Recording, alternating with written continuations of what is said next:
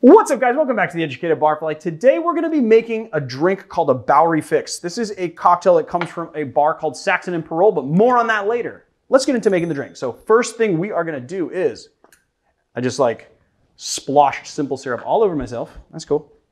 Half an ounce of simple syrup, if it will come out of here. Well, I don't know why. What is going on? Is this thing clogged with something? No, that's weird.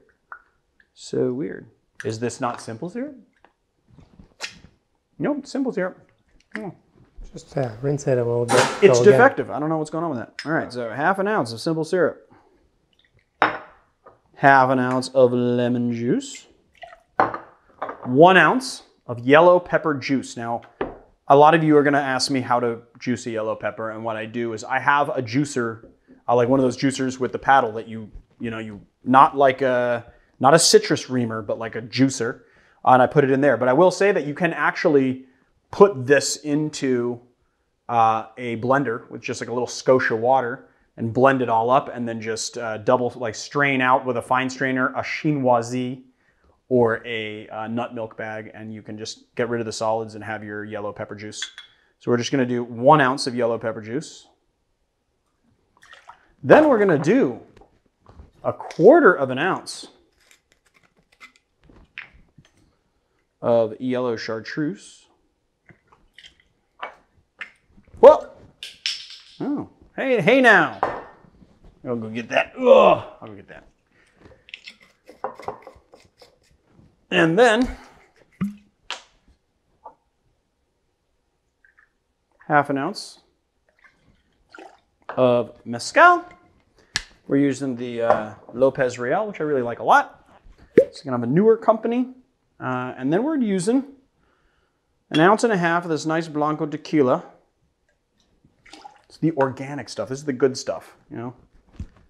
And I'll say, like, if you want to use good tequila, you're gonna have to spend a little bit of money. You can use you can sub it out for any Blanco tequila you like, Altos or whatever you want to use. But this one's really nice. I like it. And then we're just gonna add our ice-to-our-tin, add in our cocktail, give it a nice hard shake. Oh snap! I forgot something. I forgot my my fire water bitters. I'm just gonna do 2 dashes. Sorry.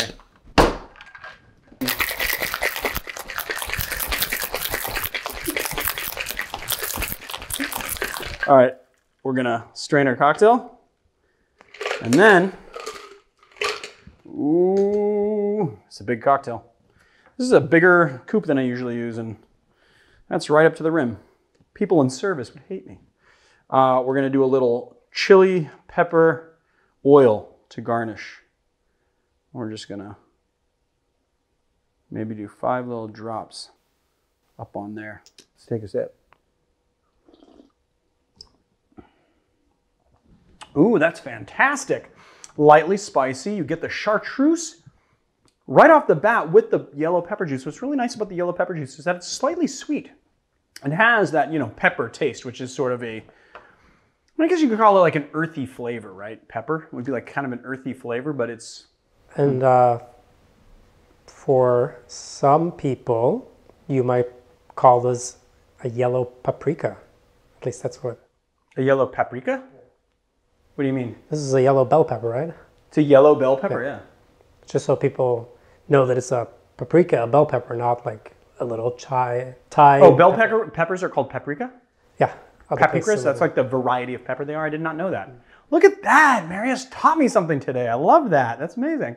I did not know that. That's really, really good to know. So lightly spicy. You get the yellow chartreuse right up front. You get a little bit of that mezcal smoke. And if you wanted to use like a variety, well, if you want to use a mezcal that used a variety of agave, it's going to be a little bit more smoky, then you're going to get a little bit more of that. The one I use is just like lightly smoky, but really citrusy. It's going to go well with that like lemon sour that's in here. And then of course you've got your tequila.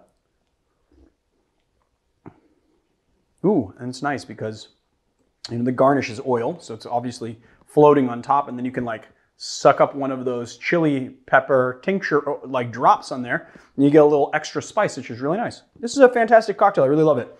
So I don't really have a bartender on this cocktail.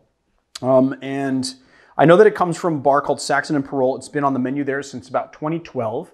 And Saxon Parole is like a new American cuisine restaurant in New York. And I learned a little bit about their name, which is really cool. They're actually named after two racehorses. So Saxon was a racehorse that won the Belmont Stakes in 1874. And then Parole was actually a field horse, also in the 1800s, that somebody decided they wanted to race for whatever reason. It was like a workhorse that wasn't really a racehorse. And he went on to be like the most winningest of horses of his generation. And what was kind of cool about that horse is that they actually ran him in England as well. And the English had a loving name for him that would call him the Yankee Nag, which I thought was pretty cool. Is this before or after Seabiscuit? I don't know. When does Seabiscuit take place? I am not really versed in my Seabiscuit history.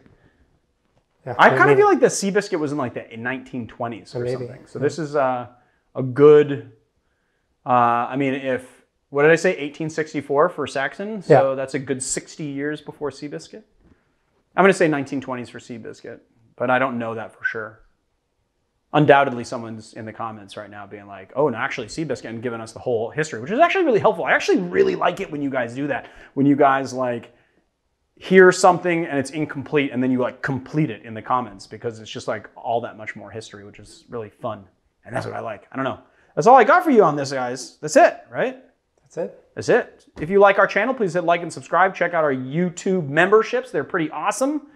We've got some content rolling out for that soon. I say that every video, and I mean it in every video. We do have some stuff rolling out. It's pretty good. I don't know. We check out our Teespring. Check out our Discord. And I guess I'll see you guys another time. Chicka chicka.